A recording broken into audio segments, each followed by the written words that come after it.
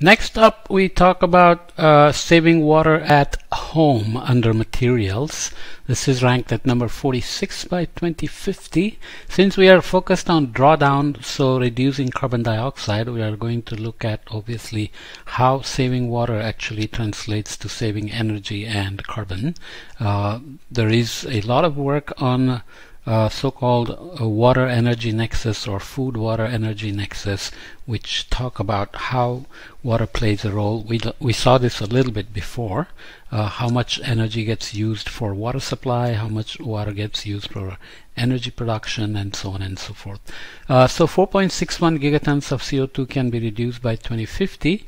The net cost for this method suggested here are at $72.44 billion, and net savings are at $1.8 trillion.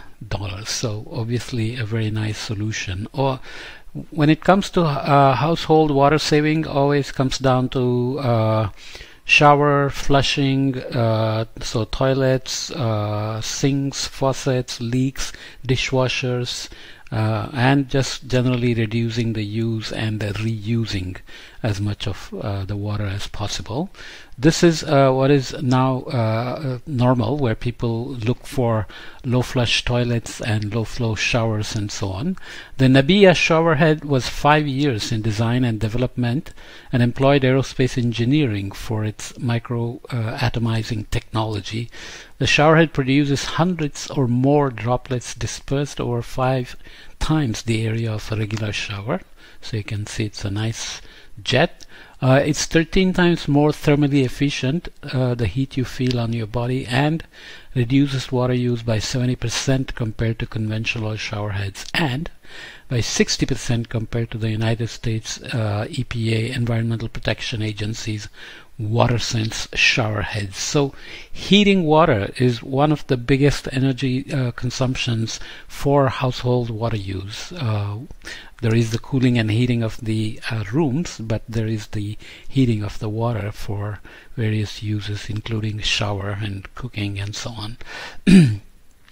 Looking at some broader worldwide data, municipal water withdrawals in 2015. So this is total water withdrawal for municipal or domestic purposes measured in cubic meters per year. Municipal water is the annual quantity of water withdrawn primarily for direct use by the population governed by the municipalities. So rich countries have high water availability and use, but here population is a factor as well, because we are looking at total water and not per capita. And then there are, of course, many other ranges of water withdrawals by municipalities, ranging up to 80 billion meter cube, but this is in 2015, and it keeps going up, as we know for sure. Municipal water as a share of total water withdrawals by in 2015. So you can see that irrigation and industrial uses are still significant fraction, with irrigation being upwards of 70% or more in most countries. So you can see that there are some places where the municipal water withdrawal as a share of total is much higher than other places.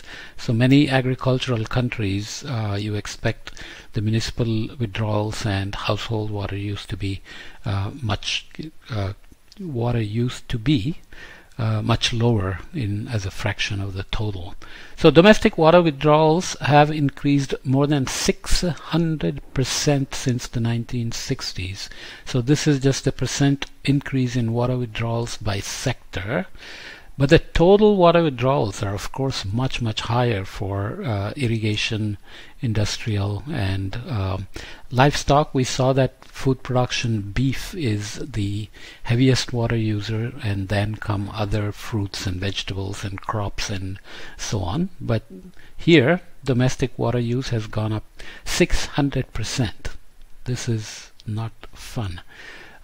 Just to make a few points that are always obvious and yet not always thought of. Broadly speaking, you can reduce your direct water footprint by turning off the tap while brushing your teeth, using water-saving toilets, installing a water-saving shower head, taking shorter showers, just reducing shower time to 5 minutes as a rule can save a lot of water and hence energy, because typically you are using hot water as well. Only washing your clothes when necessary and typically running full load in the washing machine instead of washing one or two things at a time. Fixing household leaks, which is also a big problem, especially in old houses, old faucets. There are now water-saving faucets as well, and automatic turn off and on type faucets as well, sensor-driven faucets.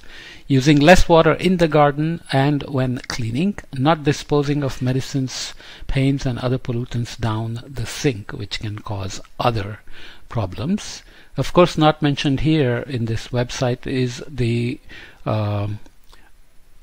processes of saving water. So there is fortunately progression of water conservation standards. This is for the US, but worldwide this is true in terms of newer appliances, faucets, shower heads, toilets and so on. So you can see that in terms of gallon per flush, toilets have gotten better from 1960 now, from 6 gallons per flush to just 1.2. Dishwasher. So there is additional factors. If you reduce flushing by a few times per day, you can make a huge difference in water use and energy consumption as well. Dishwater, gallon per wash, gallon per C, which is probably one load, going from 15 gallons down to 7 gallons, and the whopper of a change comes from clothes washers, which goes from 40 gallons down to 10. Let me figure out what is GPC before continuing. Well, that should have been obvious. It's gallons per cycle. I often collect these figures, do my own research, but not always very careful about looking up all the acronyms. Nonetheless, gallons per cycle. The other thing that is always recommended is to use rain barrels and rain harvesting systems where you can actually collect remarkably high amounts of water based on how much rain you get, and that water can be used for various applications, for sure, for gardening outside and washing cars, and maybe even used for other uses like flushing the toilets, etc. Of course, cost of plumbing for that would be high. Nonetheless, collecting waters even for recharging the groundwater is a very good idea in general. Okay, overall, 95% adoption of low-flow taps and showerheads by 2050 could reduce carbon dioxide emissions by 4.6 gigatons by reducing energy consumption for heating wasted water. Scaling other water-saving technologies would drive additional reductions. We model hot water only here in order to calculate energy savings because it's always focused on drawdown. But the co-benefits are of course massive, especially in places where water is under severe stress in terms of access, quality and quantity, physical access as well as economic access.